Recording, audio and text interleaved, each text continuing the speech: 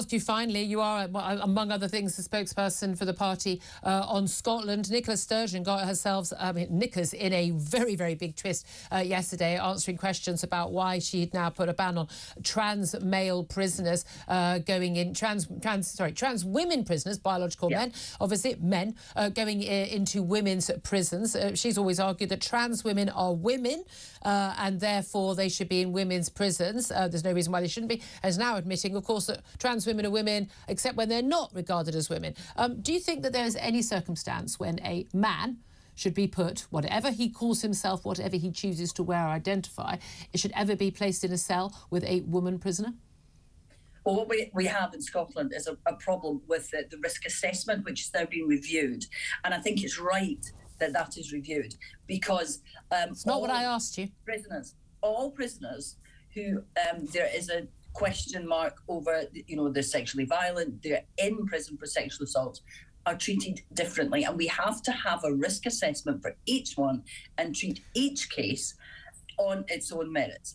So for you, it's perfectly... So a man who is behind bars for fraud, who then says, actually, my name's Cynthia, I think I've been born in the wrong body, I'm a woman, you've got no issue with that man, after a risk assessment, being put in a prison cell with a woman? I have an It's a yes or a no.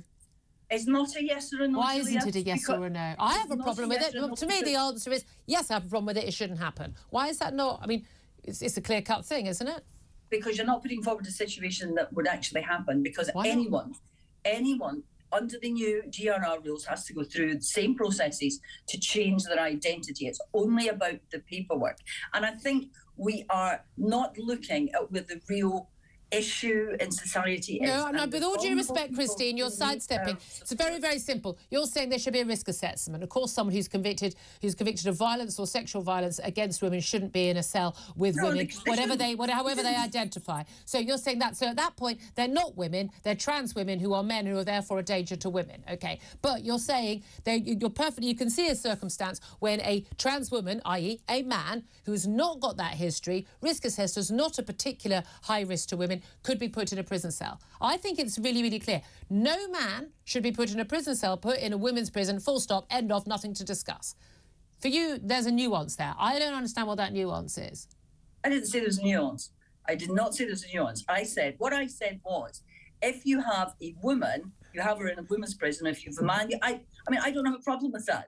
Women are in women's prisons, men are in men's prisons. What we have in Scotland, the issue is about the risk assessment of all sexually violent and violent prisoners. And that is what Ms Sturgeon has looked at and called for a review. And I think that's a good thing that she's reviewing the risk assessment, because I know that there are genuine concerns that people have, and these concerns need to be addressed. The risk assessment, the risk to women is being put in a prison cell with a man. Well, that is why they're doing the risk... Well, you don't need to do a risk assessment. Look down his pants. Oh, look, he's a man. He doesn't go in a prison cell with a woman. It's not complicated. Julia, you missed the fact that I actually said that Ms Sturgeon was doing a good thing. I thought you would think that was the strangest thing you'd ever heard.